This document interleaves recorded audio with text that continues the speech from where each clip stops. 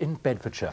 At the centre of the dispute is millionaire Esmond Gay, who keeps more than 65 animals at his home, many rescued from cruelty or neglect. But neighbours in Husband Crawley say they sometimes escape and are a danger and a nuisance. Linda O'Brien reports. That's my boys. To Esmond Gay, these ocelots are like children. To his neighbours, they're potentially dangerous animals. My animals, my life, they're my family. I'd do anything for them. Most of them are rescues.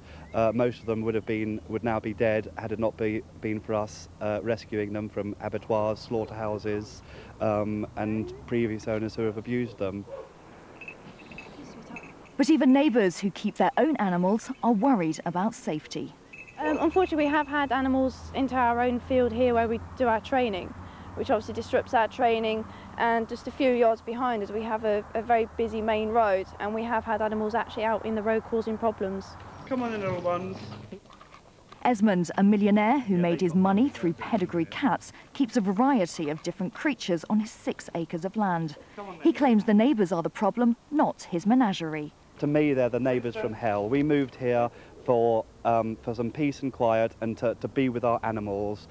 To me, we've come now into an area where the people closest to us, who live closest to us, are making our lives sheer hell. I wish they'd just leave us alone.